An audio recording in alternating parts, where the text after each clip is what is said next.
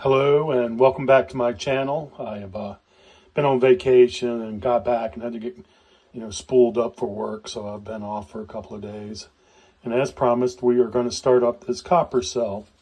This you guys might recognize from previous videos is that copper brain coral, and that started off with a graphite cathode that I had used from silver refining, and then I decided to reuse it for this.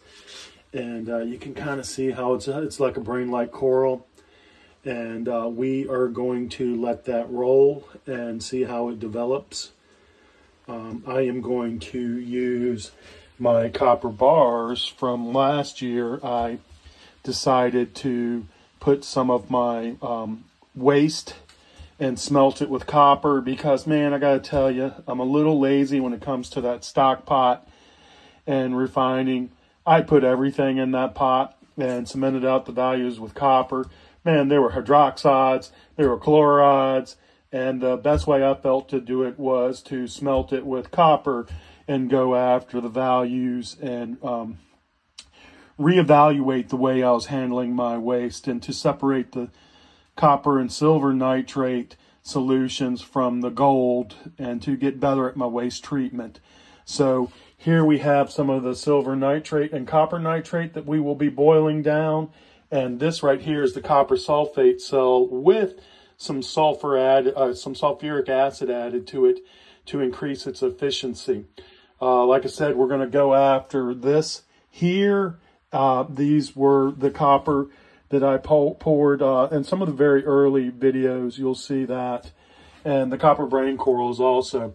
So we have some scrap copper that I pick up around the job site and around my house, and some silver left on some of the contacts and some of the small breaker pieces. And so we're going to separate that silver into slimes, and we're going to put the copper in the anode basket here. I used a basket and then another basket. This is the shop vac that you see so much of on YouTube. With the sulphuric acid, I can't use the muslin cloth because it after time disintegrates. So we had to go after this synthetic, the dicron material. And that basket you had seen earlier in the silver cell 1 liter and 2 liter. And so we're going to start this up, okay? So just give me a minute to hook up the leads, and we'll be right back. So we're back, and this is the second part of the video of starting up this copper cell. We are about, we're almost at 5 volts. We're at 4.89. I'm running this a little higher at 6 amps. I'm trying constant current to try and go through this copper, and let's see how it goes. We might have to reevaluate the vessel that it's in because it's a little close, but I don't see it growing 2 inches overnight, so we've got some time. We'll just keep an eye on that. And I'm running almost 30 watts. This is a 29.3, and we'll keep an eye on those dendrites, on how they grow on that, on the copper brain coral there. And if they start to get close, then I'll have to do something, this is, I'm trying to think of I put 600 milligrams of copper sulphate, 200 milliliters of sulphuric acid in it, and I believe this is close to 6 liters.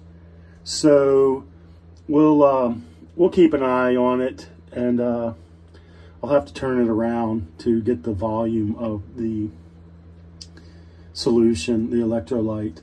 I didn't do that. I need to make my notes better. But anyway, that's what we have. We're going to add some more copper on that. I just kind of want to see how it goes. And you can see here I have a basket in a basket.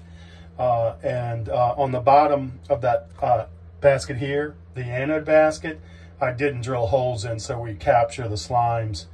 It's a little slime trap from Kind of learned that from South Coast Lab, this Australian guy. He had been using inverted bottles to make a slime trap, but man, if you guys can, check him out. He's got some pretty interesting stuff. Some, I don't want to say far out there ideas, but some pretty good concepts, I would think. And, you know, to give credit where credit's due. But anyway, man, I could actually do that to a lot of people too. There's a lot of people on the gold refining forum that helped me get to where I'm at. So, you know, I always thank those guys when I can. But that's this is the copper cell, the copper brain coral startup. And we'll have another silver cell starting up. This was the silver that I cemented out from the electrolyte of the 1 and 2 liter cell that we ran for like 30 days.